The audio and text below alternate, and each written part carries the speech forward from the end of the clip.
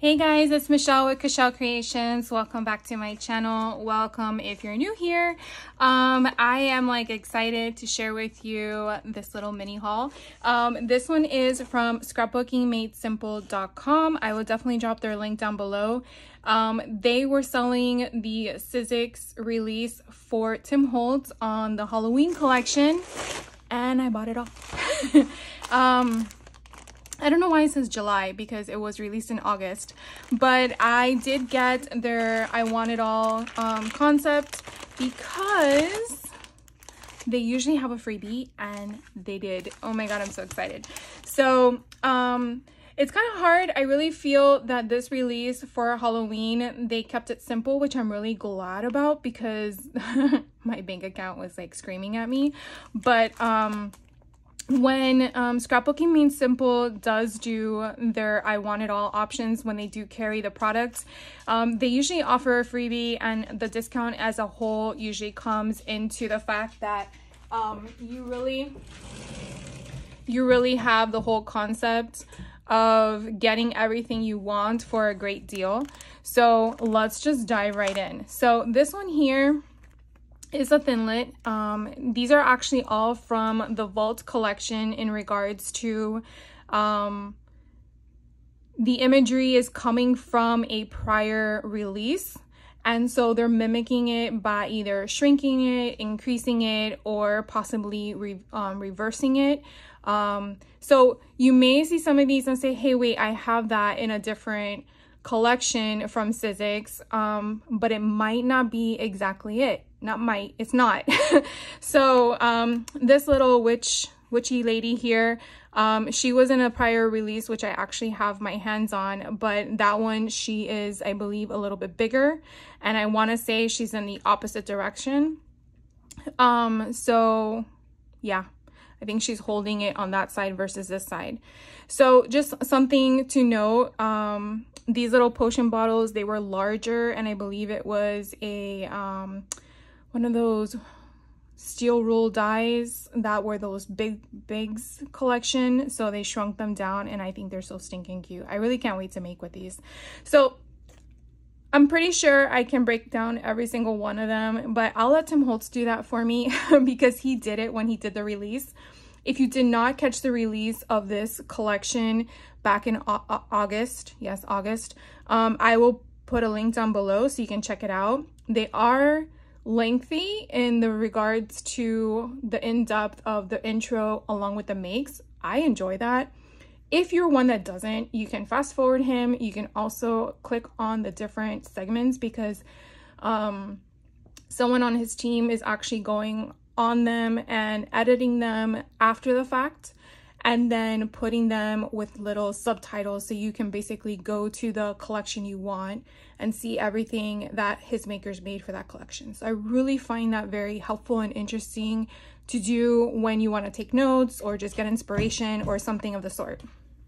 So basically this is just, again, I really love all of his stuff.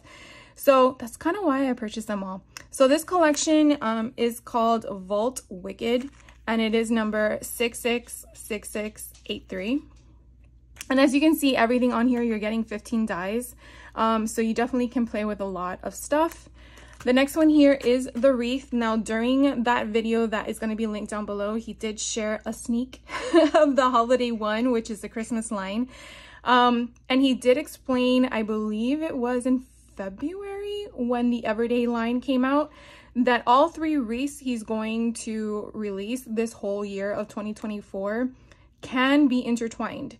And he does go over that in the actual link that I have down below.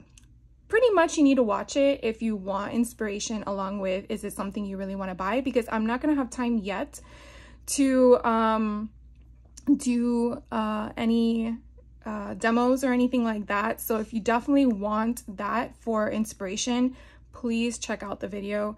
Again, I'm not what do you call it, sponsored or anything by them.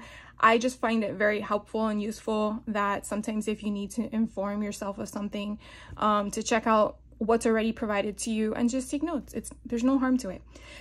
This one is called Vault Foliage Wreath, and it is number 666682. And I just love, I mean, obviously they show you the colors to be inspired by as your color palette, but you can definitely utilize this for whatever you want. And definitely, because there's 14 dies, you can choose some of these elements and just put them on something else. I mean, the acorn alone is so stinking cute.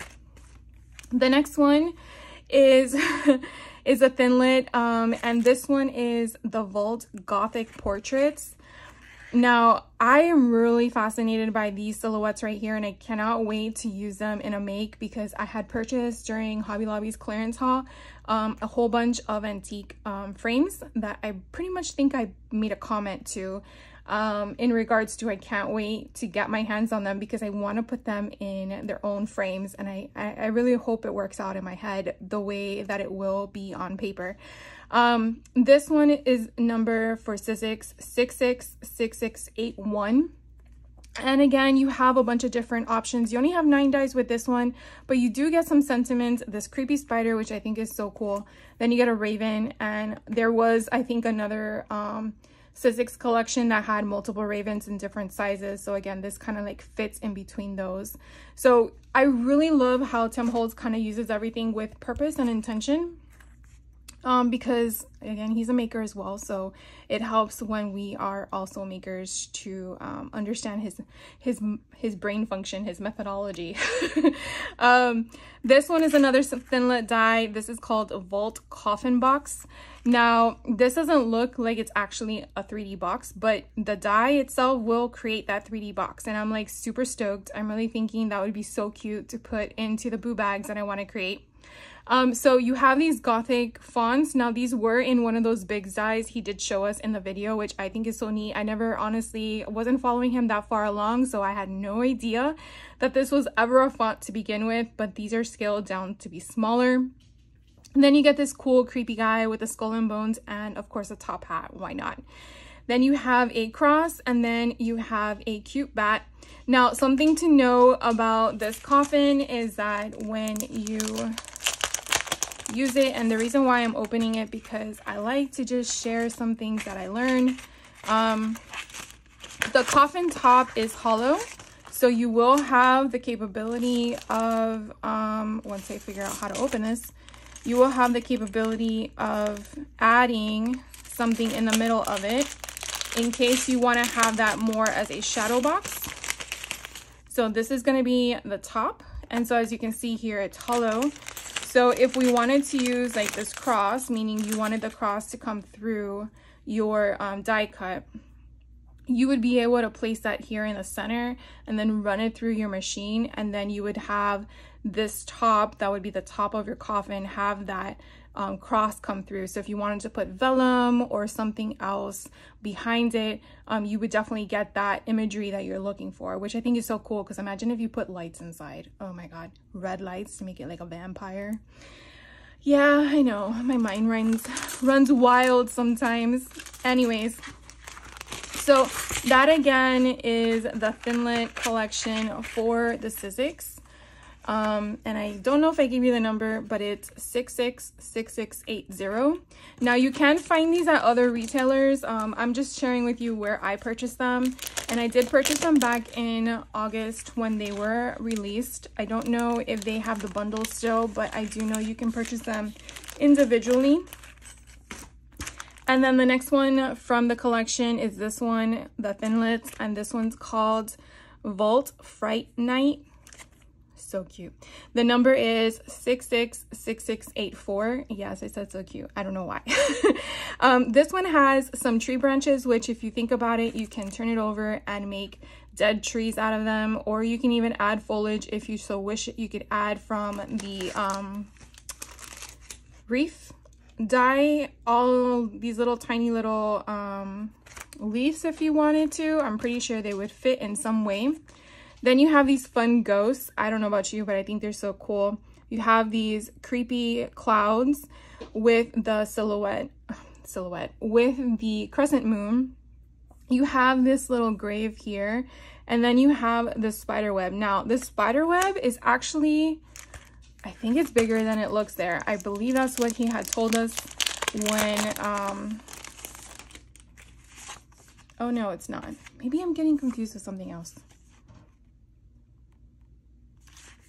Well, it is, okay. No, I'm getting confused with something else. The spider that's on here is not attached. I don't know if you can kind of tell right there, but you can definitely cut this and then cut this separately because they're not attached to the same die. The one thing, okay, this is where I think I got confused with. So this spiderweb die is basically designed so you can basically have half of it cut and it'd be off the page, half like this, half like this, half like this. So he purposely had it where it kind of gave you that T-bone option where you can splice it however you want, or you can manipulate it to make it like the whole backdrop of your paper. So I thought that was really neat when he explained that. And I think I know what I'm getting confused with. It's the Stampers Anonymous stamp. Yeah, I think that's what it is. All right, and so that completes the 5, I don't know why I'm putting this back in there. That completes the 5 dies for the Halloween release. The freebie that I received from scrapbookingmadesimple.com is this one, and I don't have it in my stash, and I'm so very happy that I got this as a freebie because I really, really wanted it. But you get this little cookie guy. I call him a skull cookie because I feel like that's what it is. And then you get a candied apple, you get a candy corn, and a gumball candy eyeball. That's what I think it is. It has to be a gumball. And so it's 29 dies because it's colorized. That is the reason why you have all these different dies that are going to create all those different colorized options. So you have the shadow effect. I don't know what to tell you, but I'm like so excited to play with this. So this one is called Trick or Treat Colorized. I want to say this came out in 2022. Okay, yeah, that's why. Because it wasn't until last year that I just started buying them all because I'm like, why am I picking and choosing? Just budget yourself. So this number is 666002 in case you're looking for it. But this is an older collection. With Sizzix, it's a one and done with them. From my understanding, they don't reproduce things once it's out in the universe and retailers sell out, they sell out. So yeah, I would not recommend, if there's something you want, keep an eye on it because once it's gone, it's gone. I do know that sometimes, I believe last year it was around the holiday season. I want to say around December. Sizzix, or maybe it was December. Sizzix had like this huge sale and I acquired so many stuff, but there's no guarantee that you're going to be able to find stuff that you were looking for on that deal because they're not going to have everything. They're going to have a select items, and I don't know if that's just to clear out their inventory or what. So definitely let me know if you purchased any of these and what did you make with it. I'm hoping to start getting my creative juices flowing and get some things going in my head so that way I can share and hop back on and make with you guys. But I'm not sure yet which one I want to play with. I might actually play with all of them at once. I'm not sure yet. So I'm probably just going to die cut a whole bunch of different colors and options out and then figure it out along the way, which hopefully you'll be along for the ride. So I hope you have a great rest of your day. Thank you for hanging out with me. If you liked the video, definitely give me a thumbs up. If you want to leave a comment, by all means, I can't wait to hear from you. And I will catch you on the next video. So take care.